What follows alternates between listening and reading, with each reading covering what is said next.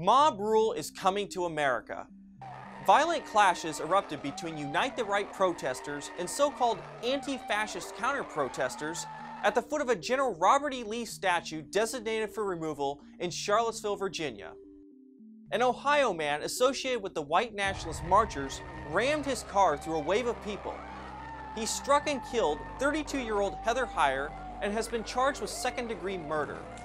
I was in Charlottesville this weekend and had the chance to talk to some of the people living in and around the city. As a thunderstorm rolled in on Saturday evening, a waitress at a restaurant I ate at said, "Let's hope this washes the day away." A local gas station attendant told my wife, "These people from out of town, Nazis, Black Lives Matter, they're all hate groups to me." The overwhelming feeling I got was that the rioters who had descended upon their city didn't represent the community. What happened in this quaint Central Virginia town was ugly and shocking, but clearly wasn't the end of civil discord rocking American cities. Following the Charlottesville protests, a gathering of left-wing agitators marched down the streets of Durham, North Carolina to the county courthouse. The angry mass turned its fury on a Confederate statue dedicated to the boys who wore gray. They toppled the monument, cursing, spitting, and kicking the century-old bronze visage of a Southern soldier which lay crumpled on the ground. These were ugly scenes reminiscent of the French Revolution or the war in Iraq, but ones that will become increasingly common if tribal politics continue unchecked in this country.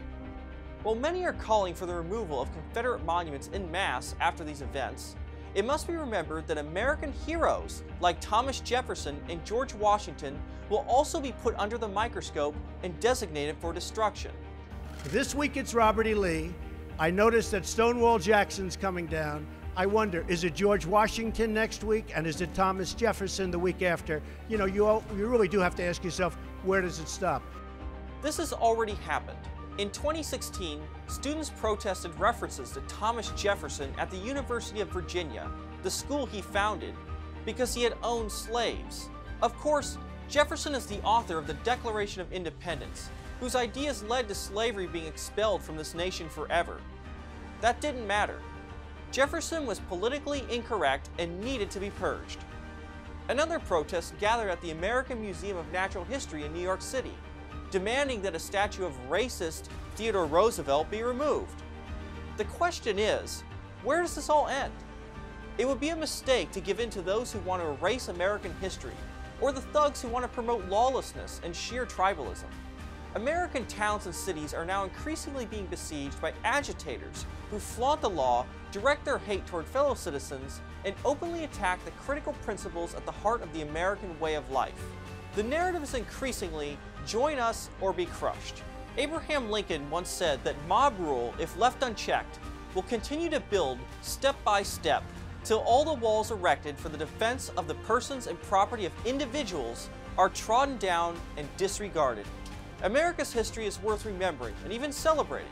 As Ronald Reagan said in his farewell address, it is important for informed patriots to stand up for the ideas that have made America great.